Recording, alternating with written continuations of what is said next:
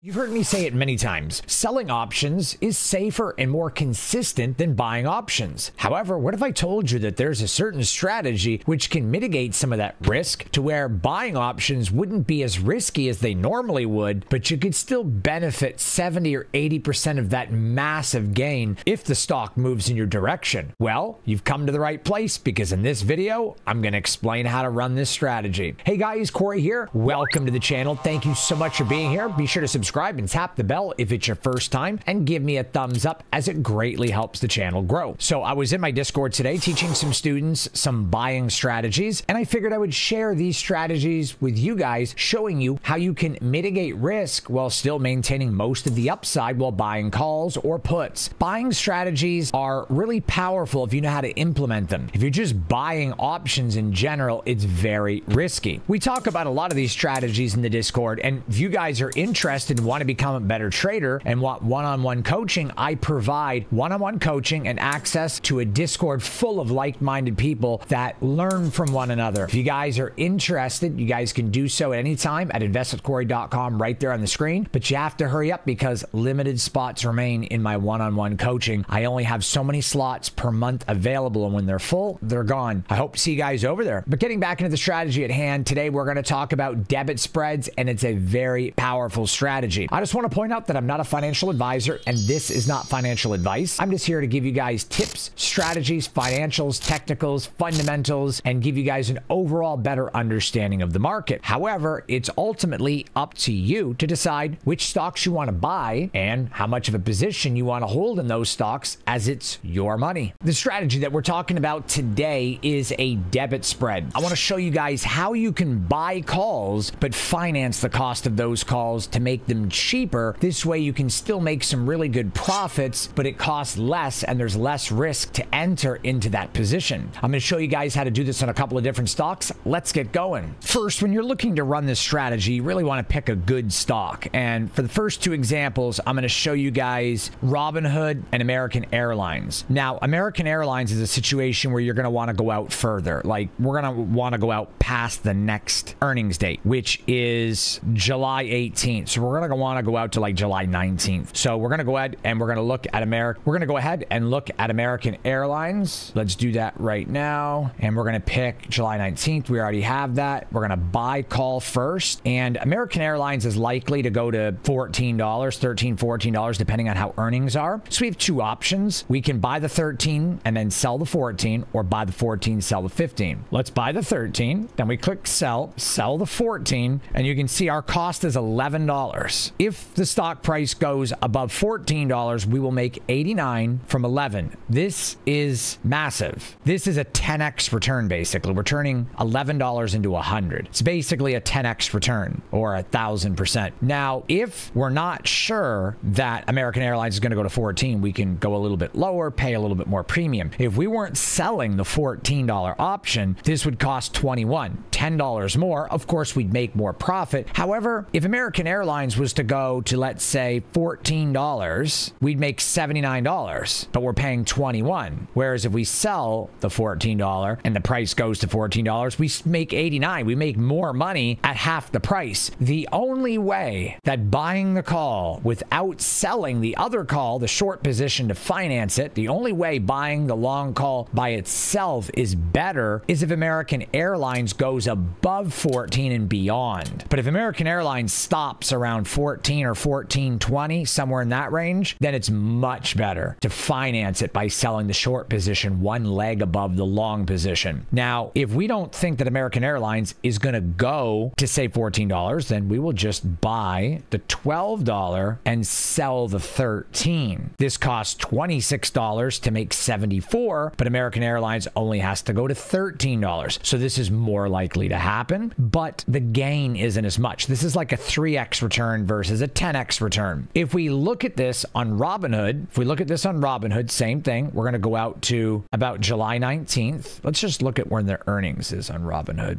July 31st. You want to go out pretty close to earnings, but they're pretty volatile right now and they're tear. So we may not have to go to August 16th. We'll just look at July 19th for now. I think a realistic bet is that in the next month or two, Robinhood could see $24. So we would buy at 23 and we would sell at 24. $29 into $71. Now, one little piece of advice, just because it says that you're only making max profit at $71 and you're only starting to make profit at $23.29, that's only at expiration. If you set this up for $29 right now and then Robinhood goes up $1 or $2 this week, you can sell this like you would a long call for more than you paid for it. So you're going to pay a debit to open it, and you can sell it for more than you paid if the stock price goes up after you buy it, just like a long position. So it doesn't mean that you have to hold it till expiration. Like, you could pay $39 or $29, excuse me, to open this, and then in 3 days, if the price goes up by $1, you could sell it for 50 or 51 and double your money or whatever. Like, you could do that.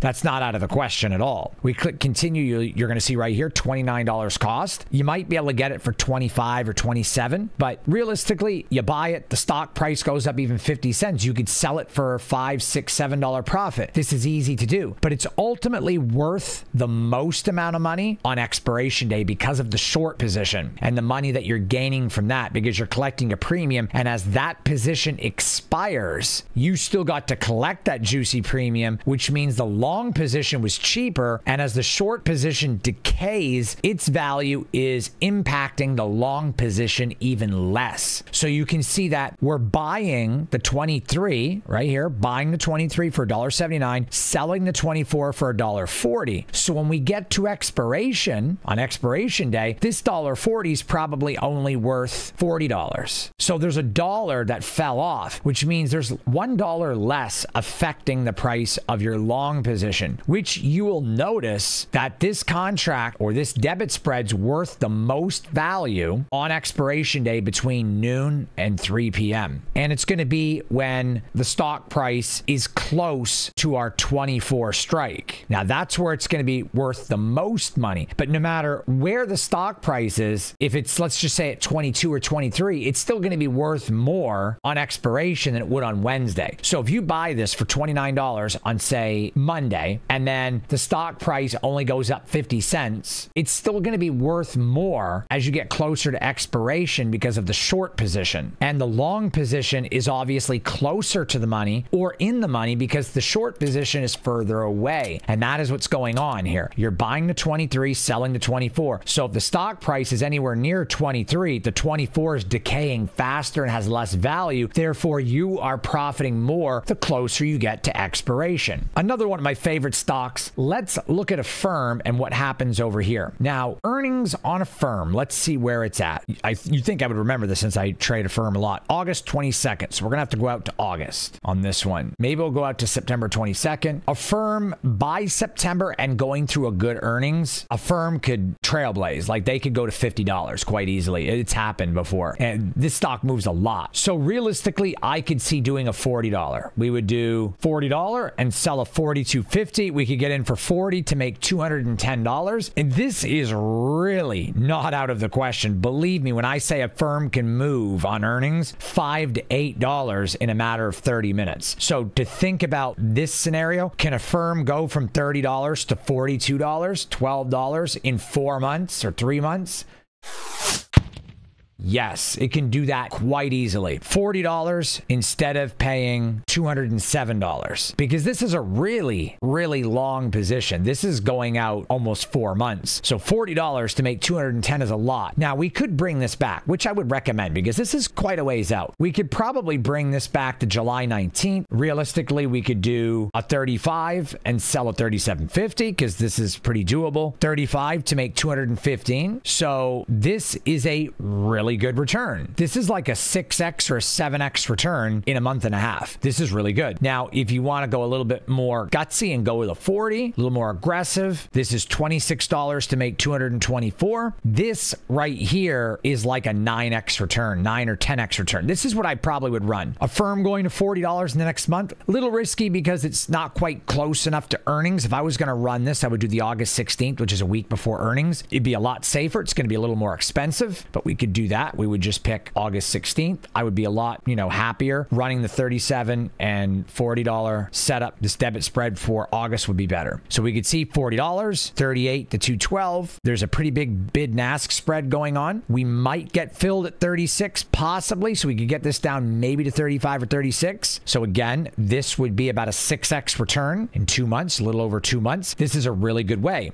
to set this up, because if a firm goes to say, I don't know, $41, we still make 212. If we don't sell the short position, a firm goes to $41, we're only making $30 more, but the cost is $147 versus $38. So if a firm only goes to $42, which is $1 above the strike price we're selling, or $2, so if a firm goes to $41, which is only $1 above the $40 strike price we're choosing, because that's the short position we're selling, if it goes only $1 above, we would only stand to make $30 extra profit, but instead of spending $147, we're only spending $38. This is what makes debit spread so powerful. We cannot lose any more money than $38. So no matter what a firm does, even if a firm went bankrupt and went to zero, we can't lose any more than 38. So if you're feeling really aggressive and you want to sell 10 contracts, it'll cost you $380 and you can make $2,000. What makes this so powerful is instead of buying one contract for $147, by selling this short position, we could actually buy 5 contracts for just a little bit more, maybe 4. There we go. For the price of one contract, we can actually buy 4,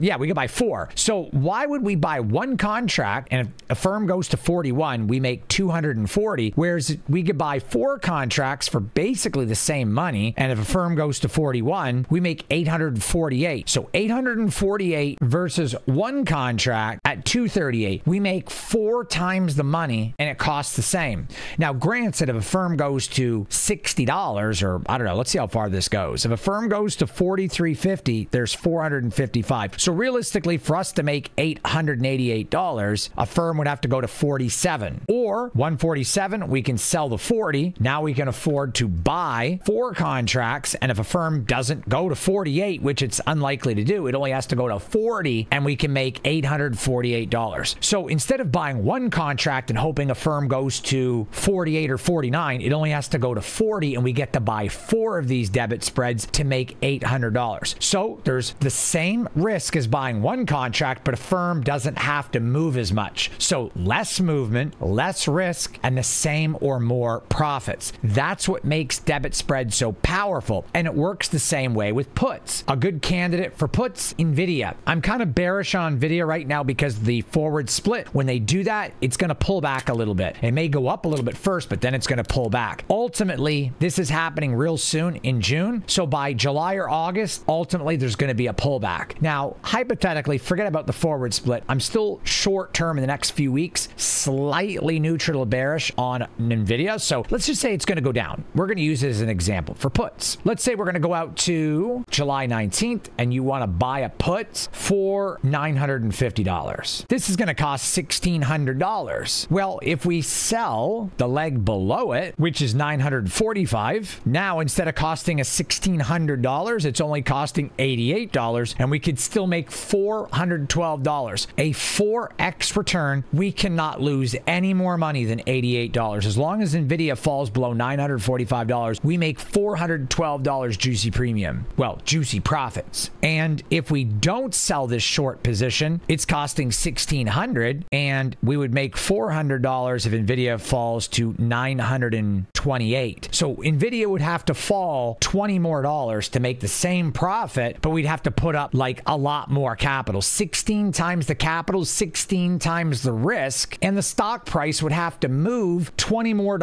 in that direction. So all 3 of those things would have to take place in order to make the same profit. Like, it makes no sense. Why risk $1,600 to make the same money, but the stock would also have to move $20 more when we could just sell this short position, only risk 88, and we make 412 if the stock price falls below 945. Whereas someone who's not running the spread has to hope the stock falls to around 930 to make the same money we're making at 945 with a 16th of the risk. This is what makes debit spreads so powerful. And if you guys want to learn more on this strategy and a lot more in-depth, more calculated, and you want to ask me questions and you want me to coach you one-on-one, you can join my Discord and my full training course, limited spots available. available at any time at Invest with Corey, right there on the screen, investwithcorey.com. I would love to get to know you guys and teach all of you, but I can't, so only limited spots are available. If you guys want to learn this strategy in depth and in full detail with me coaching you and mentoring you one-on-one. I'm hoping you guys learned something from the debit spread strategies I showed you guys today with calls or puts, and not only the profits you can make, but how much cheaper you can get into these positions, and not only that, how much risk you're cutting out and still leaving good profits on the table. Be sure to subscribe and tap the bell, as well as give me a thumbs up, as that really helps the channel grow. I'm hoping you guys are learning something and you're enjoying the content. Thanks so much for being here. Be sure to sign up for the newsletter. It's free right there on the screen, investwithcorey.com/newsletter. Tips and strategies delivered right to your mailbox. We'll see you guys on the next video. Don't be sad. I picked out one you guys are going to love. Top 5 stocks to buy. You need to buy them right now, June of 2024. And that video is right here. Click it and I'll see you guys over there. You're going to love this one. Lots of great information on it. Hey, remember, until the next video, let's grow our wealth together. Take care, guys. Click the video. I'll see you over there.